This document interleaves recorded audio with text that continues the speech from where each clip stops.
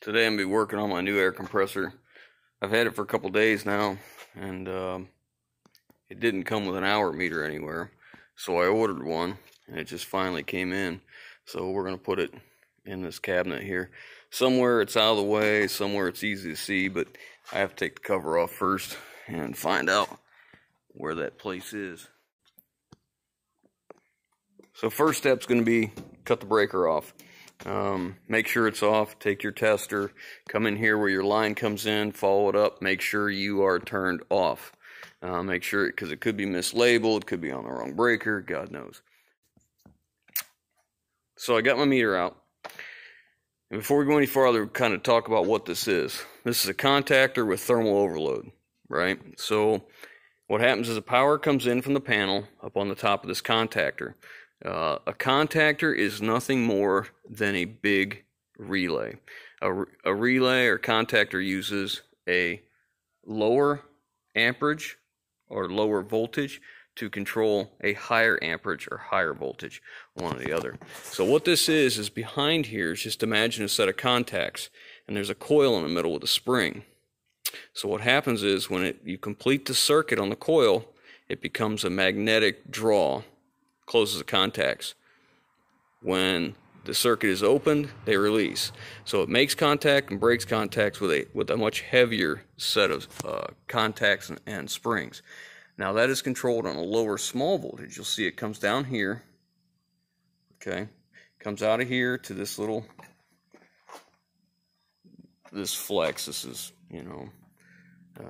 metal flexible conduit. There's an actual name for it, but it doesn't matter. To a pressure switch. Now this is just a single wire in, single wire out, and what happens is the air comes in into this pressure switch. All right, when it comes in the pressure switch, there's a spring in here on another set of contacts. When the air pressure drops, it allows that spring to act. When it acts, it closes the contacts. When you start building more pressure, the air pressure is enough to overcome the spring pressure and opens the contacts. When it opens the contacts, it shuts off the contactor. When it closes the contacts, it closes the contactor. Pretty simple. So then once that's closed, it comes into our thermal protection here. And the thermal protection comes out and then goes to the motor.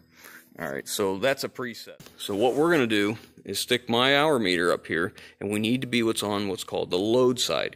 We need to be on the side after the contactor is switched. You see it's all tied together here with a metal bus bar that comes down to the thermal. So our options are to come down off of here, off the load side, which I don't want to do. What I'd like to do is come off the pressure switch. I'd like to use the pressure switch as the power to run the hour meter, because the pressure switch has everything we need already up here because it's controlling that magnet. So we're going to tap off of here, and you'll see there's other taps in here. So we're going to tap off of here for our hour meter. So let me get the wiring set up. We're going to use stake-on connectors just like this, crimp connectors. They slide on the back of the meter. They'll slide on here. Alright, so here's the wires I added. Sometimes I'll twist them like this just to make it so they're not interfering with anything and they stay together. I want them a little bit long so we can take that cover off and actually pull it out and see what you're doing to be able to unplug them if you need. I'm going to replace these with insulated ends. Ones that, these are covered completely in the same material so that they can't touch each other, you pull it out or anything, but I had to order more because I'm out, but that's what I would normally want to use. So now we can just plug these in, which I can't do here. Let me get these plugged in here. Alright, so they're plugged in. Just get our wires down there out of the way. And there's two detents on the top of that have to go in the top of this box. Okay. This goes in as a reset. I use just a couple Phillips machine screws in here. Or sheet metal screws, I mean.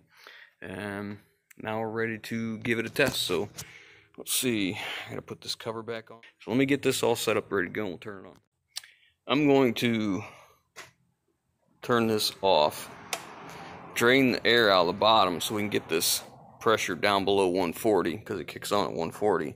So when I turn it on, I don't have to, I can be here right when I turn it on and watch and make sure everything works. So let me drain some pressure out. I know it's loud, but I'm draining all the pressure out of the tank so we can get down fairly low. So once we turn it on, we can make sure it actually counts up. So I know it's really loud, but give me a second, I'll get this down and we'll start it up. Alright, so you can see it's on 0 now.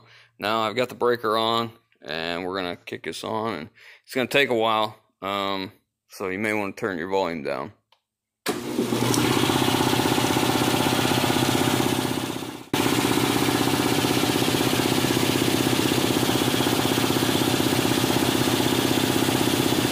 In fact, we'll come back to this after it's shut off once, see if it's changed, and then I'll do it again, and that should be enough. That should be about 6 minutes.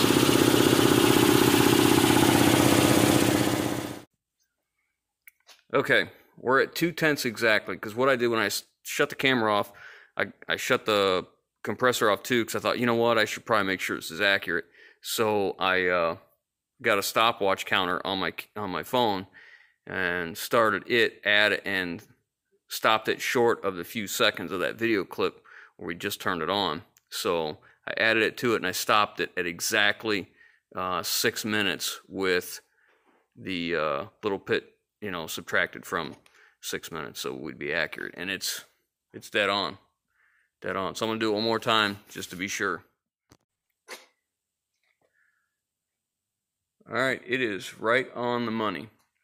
I ran it up until it hit the exact 6 minute mark and then shut it off. It didn't, the second time it didn't make it all the way up. But anyways, so you see how it was done. This, I just took a small drill bit, drilled the corners where it didn't, I laid tape on it first, drew it out, drilled my corners where I wanted them, and then connected them with a die grinder, knocked the piece out, and then just filed it flat till it fit correctly, and pre-drilled my 2 screws.